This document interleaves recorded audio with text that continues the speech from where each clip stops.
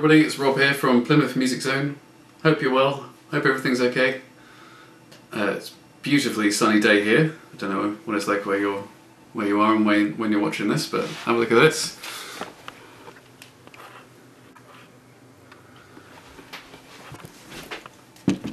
Properly picturesque. Yeah, what a day. And this is the second bedroom of the house. We're having work done in the garage, and they're having work done next door, so if you hear any sounds, apologies. But yes, fingers crossed, so far everybody seems to be taking a break at the same time from making loud noise, but yes, we'll see. And welcome to the first actual music happenings of our shared Samba project, where I want you to record and send in your Samba to me for us all to combine into a big, hopefully awesome piece of Samba. And the first instrument we're going to look at is the shaker. Now, this is not a purpose-built shaker.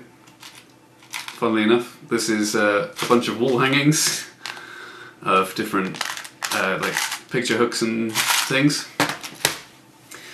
Shakers are, hopefully you may be able to find something that's got a good shake to it, or certainly if you haven't got anything you can think of, it's a fairly friendly one to make something yourself. I've just spotted something else. Got some business cards in here, I bet these will work. Sort of, but yeah, good chance to be creative. Some people say would get like a Pringles can and put something noisy in it, like, I don't know, popcorn kernels or something. Close the lid up, got a shaker, but I'm sure you can use your imagination and your ingenuity and come up with something, and I'm intrigued to see what everybody comes up with. I'm going to use the picture hooks today. So shaker, within Samba, shaker is in a way the most important instrument, because if you have a good Samba band but they have bad shaker players, the whole thing will sound bad. It's a slightly strange phenomenon, but that's genuinely what happens. And the shaker players, when they're good, they add so much to the feel of the Samba, and they typically will. I mean, it's not going to be possible without. We're going to be playing to a metronome for our project, but when you've got a whole group of humans together, like we used to in the before times, the shaker players can just actually not necessarily accelerate, just give that feeling that they're pushing the tempo a bit, and they can affect the other players. So it's a underrated instrument for sure. I think certainly when I started Samba, I was guilty of thinking, well, I want to play the big drums, not this shaker. That's just, silly. But actually, the shaker is a glorious instrument. I highly regard it now. Anyhow, let's get on with the actual musical part of this then. I can't remember if I said before that we were gonna have 100 beats per minute on our shared Samba. If I did say that, I'm revising it down to 80, and if I didn't say it, you can just pretend that I just said we're doing 80 beats per minute, because 80, just a bit more sensible. Also, I made a discovery that may be helpful to save anybody having to install a metronome app. Google has one. If you search for metronome, it just gives you a metronome right there, so it could be a really handy way for the recording. So let's listen to 80 beats per minute.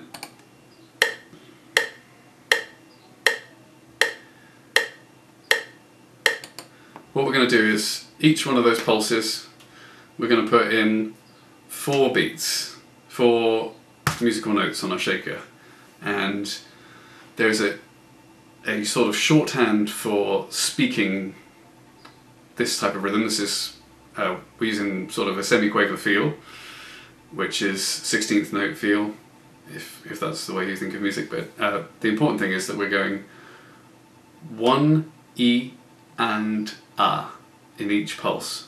1 E and a 2 E and a 3 E and a 4 E and a 1 E and a 2 E and a 3 E and a 4 E and a. So that's like a way of speaking the note division that we want. So 1 E and a 2 E and a 3 E and a 4 E and a 1 E and a 2 E and a 3 E and a 4 E and a. So it might be worth just taking a bit of a tangent, I love tangents, about the technique of playing the shaker, which is, you know, if we're talking about carnival samba, they will play terrifyingly fast, which takes, you know, the foundation of the technique helps. If you can sort of get a really good foundation in that technique at the beginning, it makes it easier to progress to play at that sort of speed. But that is not necessarily, if you don't have perfect technique this time, it shouldn't stop you from taking part, I'm hoping. But the technique would be to use a mix of your forearm operating the shaker and some kind of a bit of a wrist mixed in. Because if you just try to do arm,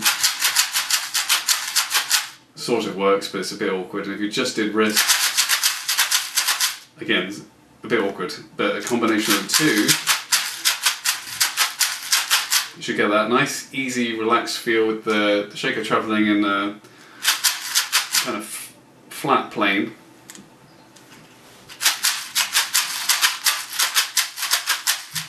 And yeah, don't want to be holding too much tension. Tension just slows you down.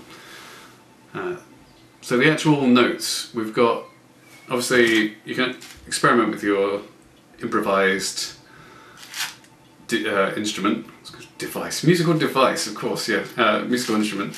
So in this one, for instance, I can get a longer note by shaking this way, kind of looser sound, or a bit of a tighter sound by doing that.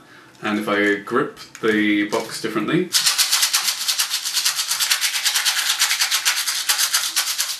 kind of got some level of expression to use there. That's worth bearing in mind when you want to find the sound that works for you.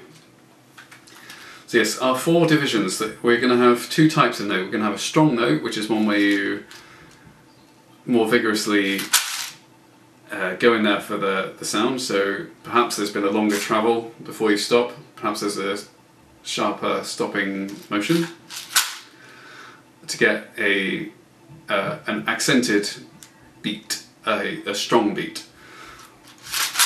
And to begin with, yeah, you want to just practice getting that strong beat out of time and in both directions, because you want to be getting a strong beat away from you and a strong beat coming towards you. And then the other type of note is a soft beat. We're not strictly talking about ghost notes here, but it's kind of like they're quite subtle. They can be quite subtle. In fact, the way that you balance out the difference between the loud and quiet sounds is an art form. So something to bear in mind. But yeah, we want to be thinking about the quiet sound. Perhaps it doesn't travel as far. Certainly doesn't travel as fast, or perhaps it doesn't stop quite as hard. But yeah, we just want to be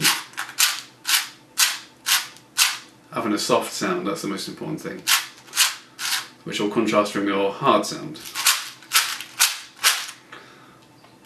So we're going to call them strong and weak beats. And then the sequence, we're going to play strong, weak, weak, strong, strong, weak, weak, strong, strong, weak, weak. So when we've got that pulse, the first, the one that's in time with the metronome, that one, there, that one. That's a strong beat. So it's strong, and it's strong going away from you. And then we have 2 weak beats. So it's strong, and if we go back to our sort of, that's a drill. So yeah, it's 1 E and A equates to strong, weak, weak, strong.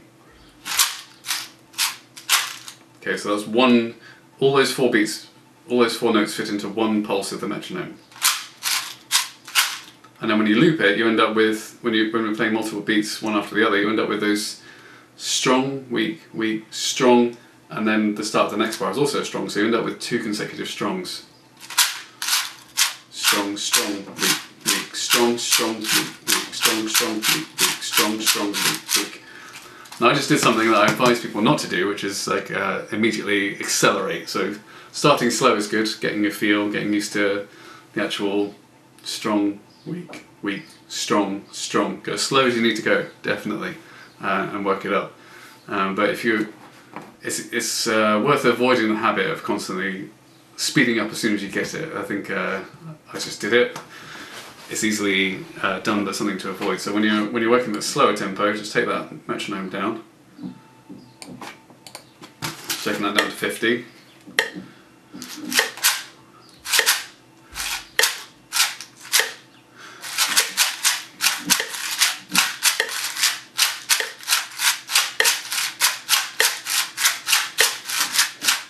So staying consistent at a slower tempo should help you be able to sort of keep more accurate time than sort of starting to accelerate as soon as you get something.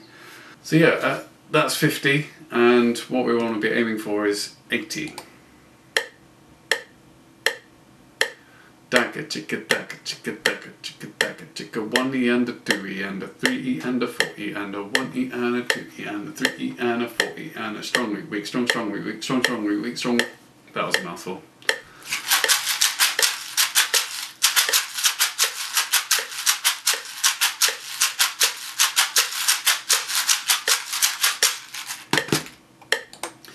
So just take it at your pace, take your time, get it comfortable, make sure you can sort of make it become something your body knows how to do, so you don't have to think, oh, it's strong this time and then it's weak. It's just something that becomes kind of natural, something that feels natural to do. If it's too much doing the 1E-anders, please feel free to send in just the one. So we're going along, could just go 1E and a 2E and a 3E and a so because that would be a great addition too. Don't worry about getting the 1E-anders if it's too much, but yeah. So I'm looking forward to hearing what you send in. We've got that other video about how to record and submit your sambas to us, and give me a good stretch of time please, like at least a minute of you playing in time, and we'll be able to start putting our big samba together. I'm really looking forward to hearing what we come up with, but yeah, good luck, and we'll look at a different instrument next week. Okay, take care. Bye.